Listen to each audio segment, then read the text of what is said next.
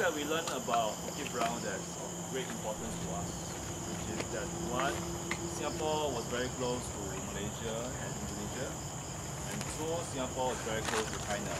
Obviously, our ancestors come from China. And so there are two events that happened in China that affect these people here in the first half of the last century. One was, of course, the 1911 revolution that overthrew the Kheam government, and then secondly, the Second World War. Okay, 1911 revolution, of course, Dr. Sun Yat-sen, father of China, he launched about 11 revolutions before he finally succeeded to overthrow the Qing government.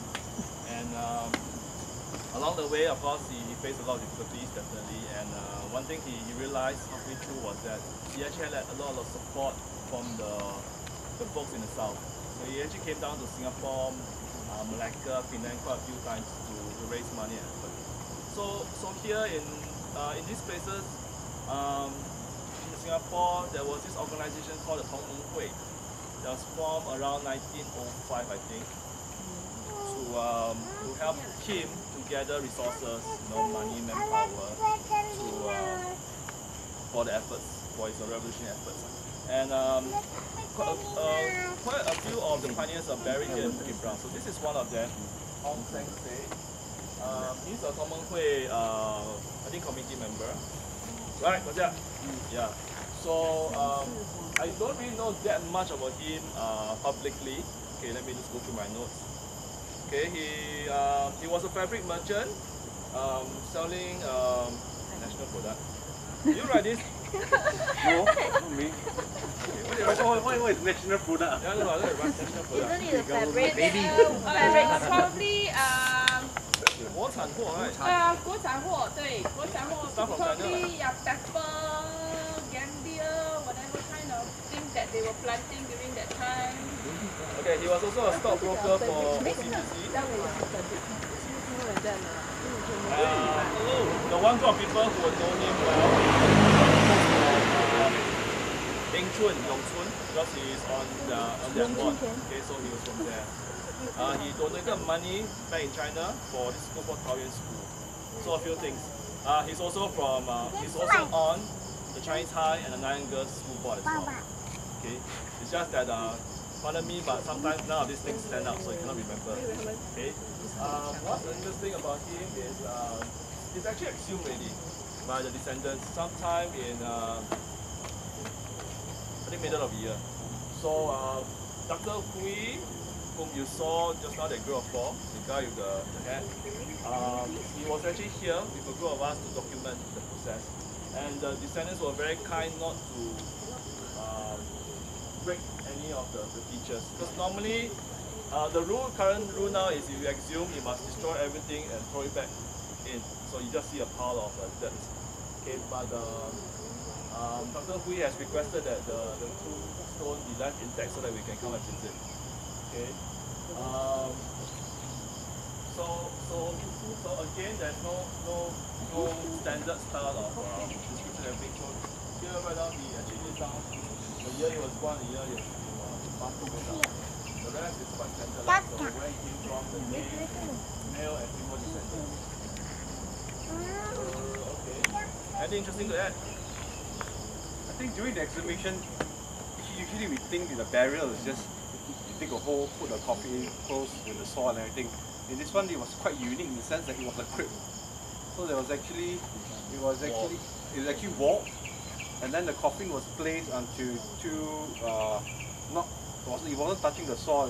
There was two granite stones. It was placed nicely on a granite stone, and then behind, the way the crypt was done, it was slanted also, so the water will not, it won't pond in there. There's an inlet from the back and there's an outlet right in the front as well.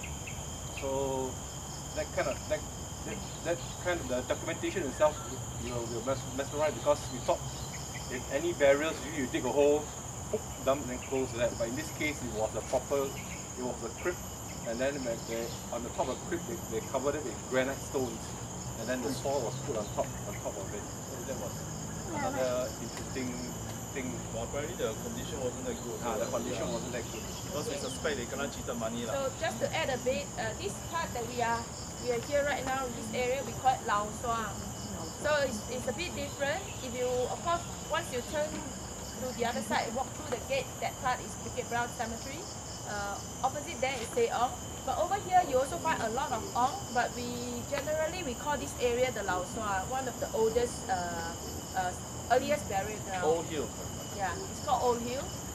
Of course, if those who are very like challenges and stuff like that, further down, inside there's also some old housing, kampong, and very old housing. For those who want to perhaps They will know what the plans are. So if you read all this, you can understand what are the necessary steps to be taken for descendants who want to exhume their ancestor. Of course, of particular interest to us is here unclaimed graves. So you can see the date due is coming up soon. Yep. What happens when nobody claims? And we more or less believe that at least half won't be claimed because most likely there won't be any descendants to come and claim. Most likely they wouldn't know. Okay, so it's quite sad. Okay, I'd like to stand here because if you look around you, there are 3 road signs here, and they happen to be of 3 different races. So, dialect groups. Yes. So we have Lorong Hawa. Hawa means sweet in Bahasa Indonesia. I don't know what's sweet around here in old days. Okay. Kheam Hock Road. Kheam Hock Road is interesting because Kheam Hock, when this place came out, the British government sought the advice of two Chinese municipal commissioners to ask to see where's a good place to have a cemetery.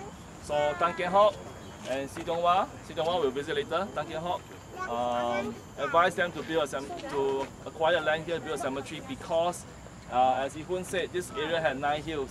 Okay, 9 hills means 9 dragons. So Jiulong. Okay, so Hong Kong has a Kowloon. Singapore also has a Kowloon right here. Okay, so this is in memory of Tan Kheam Hock efforts because he passed away soon after this cemetery came up. They named this road after him, Kheam Hock. Syme, if you are from Malaysia in particular, you might heard of this gentleman called John Syme.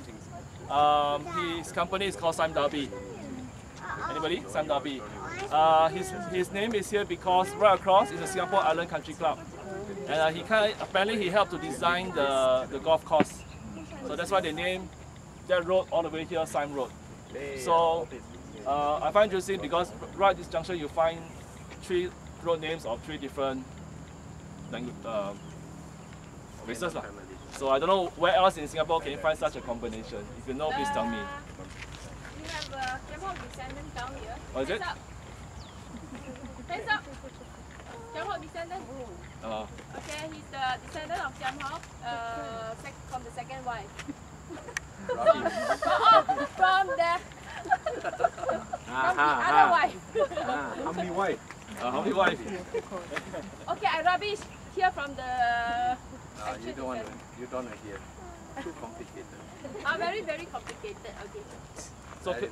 So but anyway, small one. Yeah. in there. Assam. Okay. So, Assam is how in English? Tamarind. So when you squeeze that, it kinds of nice. Where's your starfruit? Starfruit. The starfruit tree is over there. Is that the maximum size already? No. This one is a young one. I mean not of the starfruit of the tree. The tree can go. Can grow bigger. The tree can grow much more bigger. There are about 93 species of birds here also. 13 of. Can you move in a bit? The cars coming in. Yeah. Bukit Brown also is a very important stopover for migratory birds. Its proximity to MacRitchie Reservoir allows the forest birds also to come here to feed, and if you're lucky today, you'll see also the long-tailed macaques who in MacRitchie over there are a bit more fierce. Over here, they are they seem much more relaxed, and so because of its proximity, this Bukit Brown here is also a very good stopover point and also an extension of the nature reserve. And it's near Botanic Gardens also. And also pretty close to Botanic Gardens. So just imagine, these are just for birds and wildlife is a good landing point from one pit stop to another pit stop, and just imagine if Bukit Brown goes. the birds are affected, and when it rains, here is also it's amazing green lung as you go in there and see, and also it absorbs a lot of the rain, the rain and carbon. So when that goes, who knows, there could be more flooding along Bukit, the side further down Toa Payoh area. So these are the possible impacts which the Nature Society highlighted also as well. But I guess that's not important right now, for the road is more important. Yeah, one of the reasons why we have the starfruit tree and the assam tree here is because along this road there used to be villages. Yeah, people used to stay here. Half of them are related one way or another to the trade of tomb making and tomb maintenance. Okay, so actually sometimes we still see older folks coming here to pluck all these spices and stuff because they probably know where they are grown, so they still come here. And rumor has it that the Adam Hawker Center, some of the stuff comes from here. Some of the Then food, how they all go and eat already? How? The leaf. So what you do is you boil it, becomes sticky, and you apply it on the skin. Oh. What is eczema? Yeah, wow. Didn't know that. See, we learn something new every day. Shall we move inside?